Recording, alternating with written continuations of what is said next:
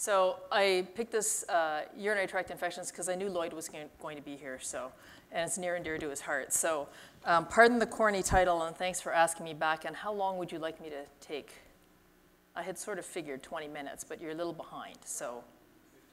Okay, so this is a common problem, and what I was hoping to accomplish in about 15 minutes is really just to review indications for ordering urine cultures, understand the difference between UTIs and bacteriuria, because I do think there is a lot of confusion about that, and certainly from a stewardship perspective, we see a lot of antibiotics being used for bacteria in the urine, and then really recognizing when you should be treating positive urine cultures.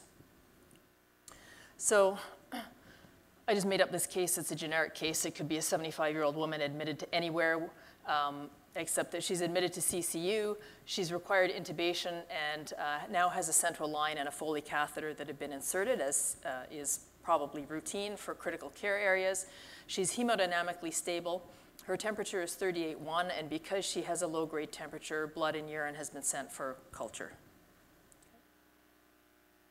So your culture result comes back the following day, and this is what it says. It says it's from an indwelling catheter, and they're greater than 100 times 10 to the 6 colonies of Klebsiella pneumonia.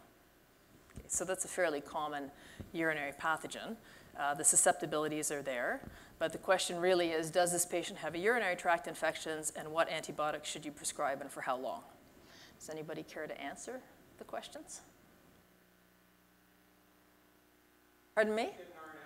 Get an RNM. Okay, so Lloyd says, not sure, need more information. So this is a really common scenario. This happens all the time. The result is reflective of bacteriuria. So bacteriuria refers to bacteria in the urine. It doesn't say whether or not you have an infection or not. It just means that there are bacteria in the urine. However, unless the patient is symptomatic, it's really rarely important. There are exceptions. Clearly, if you're febrile neutropenic, it doesn't matter what's going on. You'll be treated because we found organisms that might be responsible for your fever. Certain other populations, like renal transplants, they may have a lower threshold for treating. But in general, if there are no symptoms, it's really of no consequence. Urine analysis or urine RNM may be helpful, but they're not perfect tests. However, the utility really is in knowing that your urine microscopy is negative. If it's completely negative, you have pretty well ruled out a urinary tract infection. There are caveats, of course. So I think we're all used to dipsticks. You can either have a bedside dipstick done here, and or you can send a urine specimen off to the lab to have a proper microscopy done. Microscopy will look at white cells, red cells, casts, and they will often report bacteria. Dipsticks give you results that show leukocyte esterase as well as nitrates, which are the two things that we really tend to focus on for urinary tract infections. So leukocyte esterase is found in white blood cells. It is a proxy marker for white blood cells in your urine. The detection, so positive leukocyte esterase, will correlate with at least 8 to 10 white cells per high power field. Okay, so we also know, though, and I'll go into this in a couple of slides, that 8 to 10 white cells per high power field may actually be normal in a significant proportion of elderly patients. Okay. The sensitivity, and the gold standard here is actually with bacteriuria, so greater than 100 times 10 to the 6 colony-forming units per mil of urine. The sensitivity of leukocyte esterase is 56 to 87%, and that variability depends really on the population that you're using it in. So in hospitalized patients, it tends to be lower. In outpatient ambulatory settings, it tends to be higher. The specificity is 36 to 81%. The two numbers below, 62 and 84%, are reflective of inpatient populations. Okay? So it's not really a great test. We look at it all the time, but it's not particularly helpful. The positive predictive value is only about 40%. The negative predictive value, however, is much higher at 93%. So if you have no leukocyte esterase, that suggests that there are no white cells and likely no bacteria in the urine. Nitrites are produced by certain organisms. They are byproducts of metabolism of nitrate to nitrites. And some pathogens don't produce nitrites. So you can have infections by common things, E. coli, Klebsiella, Proteus, in which you will find nitrites in the urine, but other pathogens like Enterococcus, some coagulase-negative Staphylococcus, generally not in urine patient populations, Pseudomonas will not produce nitrites, okay? Again, using the same parameters as I just mentioned previously, the sensitivity and specificity are not great, but again, you'll notice 58% sensitivity and 85% specificity. These again are in inpatient populations, and the specificity again is much higher than the sensitivity. So really these are great tests if they're negative. If they're positive, they don't really help you very much, okay? There are sometimes some false negatives, and those are largely because of pathogens that don't produce nitrites, if there truly is bacteriuria. For an RNM, which is a specimen sent off to the lab, looked at under a microscope under high power field by a technologist, visualization of bacteria is common. So seeing a report that says bacteria many does not indicate a urinary tract infection. White blood cells can be counted per high power field, and greater than 10 white cells per high power field is the sort of accepted threshold above which we would consider the count to be abnormal. Again, for bacteriuria, the sensitivity and specificity is really only 78 and 63%. Okay? And the positive and negative predictive values are there. So all of this means that none of these tests is really very helpful unless they are all completely negative. Okay? Bacteriuria has a strict definition. We don't usually think about it in this way. Generally speaking, it means bacteria in the urine, but there is a definition that is used, which is 10 to the 5 colony-forming units per liter of the same organism in one specimen for men and 2 specimens for women. We generally don't repeat urine specimens in patients. I think the important thing is that 20 or 30 or sometimes higher, depending on the population, % of older women and 15 to 20% of older men will have asymptomatic bacteriuria. And there is really no evidence in most studies that asymptomatic bacteriuria has any long-term consequences if untreated, and that treatment of asymptomatic bacteriuria improves your morbidity or mortality. Okay? There are 2 possible deleterious consequences. One would be that actually we're increasing resistance by unnecessary use of antibiotics. And the second, which is more recent, is that we may actually paradoxically increase the risk of subsequent urinary tract infection. So in this patient, you would really want to know more information. The fever you could probably explain by her critical illness, but I think a urinary tract infection in the majority of critical care patients and those with Foley catheters really needs to be a diagnosis of exclusion. Okay? So confusion, cloudy behavior. Confusion, behavior change, so that could be aggression, somnolence. Cloudy or malodorous urine are not symptoms of urinary tract infections, and urine cultures generally should not be collected for these reasons. Okay? We see on the units, and I'm sure you see all the time, that nurses will send specimens because the urine looks cloudy or it smells quite strong. Okay? So symptoms suggestive of a UTI, fever, rigors, a history, which clearly you're not going to be able to get from this patient, suprapubic tenderness or discomfort, and CVA tenderness or discomfort. Okay? So if you asked for an RNM in this lady, I think one of the things to recognize is that it is extremely common to have some degree of white cells in your urine when you have a Foley catheter in particular. So we would say probably above 30 is abnormal. If you don't have another explanation for her fever that makes sense, then perhaps she does have a urinary tract infection. But if her urine RNM is completely normal or there are only 0 to 5 white cells, then she likely does not have a urinary tract infection. So for bacteriuria, extremely common in your population and in our inpatient population, I think we need to do a better job of educating when to culture and when not to. It's not an expensive test for the lab, but cumulatively, it becomes an expensive test.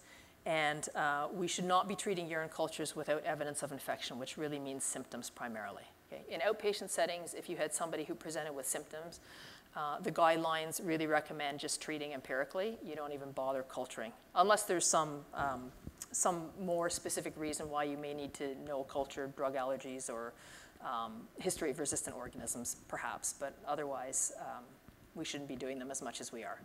Questions? So I knew you were going to ask this question, and I have slides to address that. Okay, so I think that's one of the key things, okay?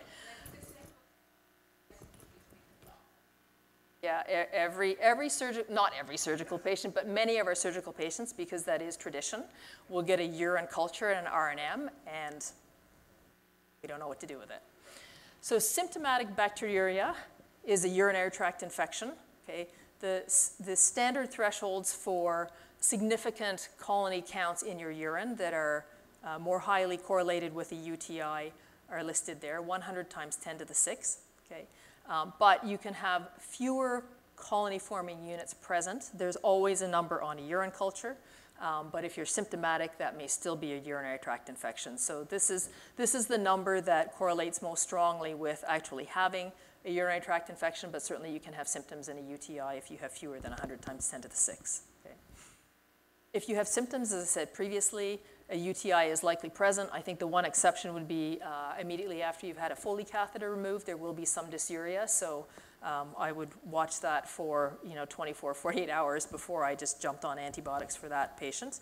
We do have guidelines at TOH, and I'm not going to go through these, I think, for time in detail, but there are definitely oral options for uncomplicated cystitis and lower urinary tract infections. And I don't know how many of you know on OACIS that we do have guidelines for these things.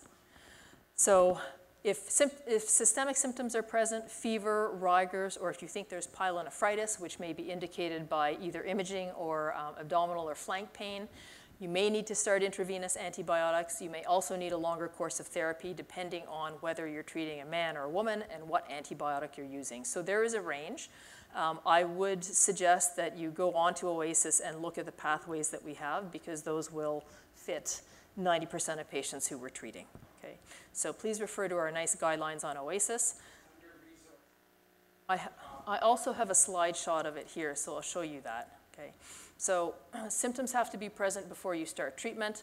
For the majority of patients, even those with Foley catheter-associated UTIs, oral antibiotics will be adequate. And then if you have systemic symptoms or you're concerned about pyelonephritis, it may be appropriate to start initially with IV therapy, and they may need a longer course of treatment.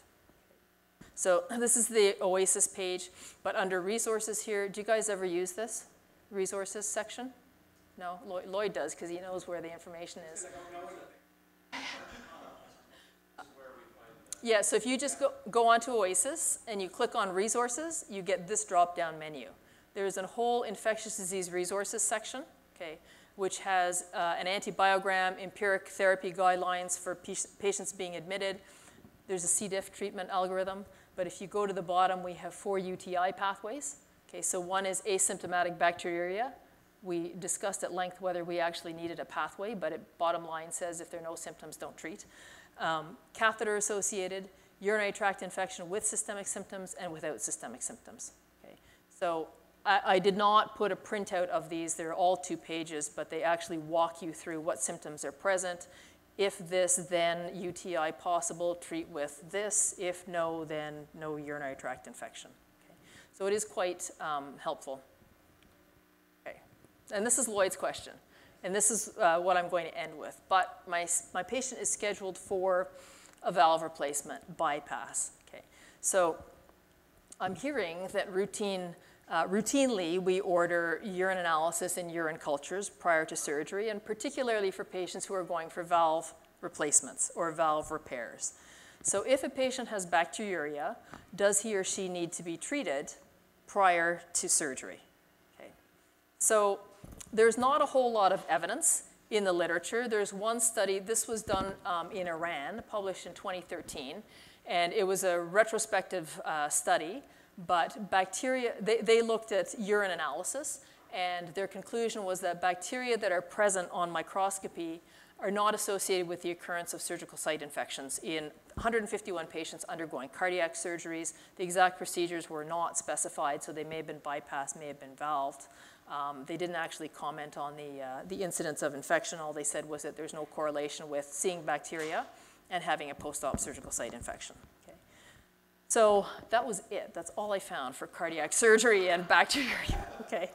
So, however, there are many studies that have been published in orthopedics looking at the same question prior to joint replacements. Okay. So I don't know if we can extrapolate. Clearly, the population is very difficult, but there are at least half a dozen studies. So looking at a routine urine analysis, Bouvet and et al., looking at 510 patients who were pre-op for joint replacements, identified that 35% of them had pyuria, so white cells in the urine with no symptoms. Okay? And it's the same study listed on the next line. So 36% were actually bacteriuric pre-op. Okay? Post-operatively, there was a 5% incidence of urinary tract infection, okay? But the organisms that the individuals who had positive cultures or UTIs post-op were not those who had bacteria seen on microscopy pre-op necessarily. There was no clear correlation. Okay? Also, when they cultured the urine, 36% had pre-op bacteriuria, and of those who developed urinary tract infections, the majority were unrelated to what they grew pre-op, if they grew anything, or the development of a prosthetic joint infection or surgical site infection. Okay, so it's kind of confusing, but there's a large proportion of patients who will have white cells or bacteria in their urine pre-op, and if they get a surgical site infection, there's no correlation with what they had pre-op and what grows in their surgical site. Okay. There are a couple of other studies from Europe. The second one, Martinez-Velez, looked at 215 patients, again, prior to joint replacements. They only had a 5% incidence of asymptomatic bacteriuria, which is what ASB is there, which is quite low. And treatment of asymptomatic bacteriuria pre-op didn't have any impact on whether or not patients developed prosthetic joint infections or surgical site infections post-op. Okay. The last study, again, similar findings, slightly larger. 29% had asymptomatic bacteriuria. So this study, the second study I would actually question because they have such a low incidence of asymptomatic bacteriuria. I think the 29 and 36% is much more realistic. In this whole group of 471, they only had one prosthetic joint infection, which is great. And that individual, again, the occurrence of prosthetic joint infection was not influenced by whether or not they had bacteria in their urine pre-op. The best study for this is the largest. It was published in 2014, almost 2,500 patients. And they had 12.1%. This is a Portuguese and European UK study. They had 12.1% of their patients pre-op who had asymptomatic bacteriuria. They had 1.7% or 43 patients who developed a surgical site or prosthetic joint infection post-op.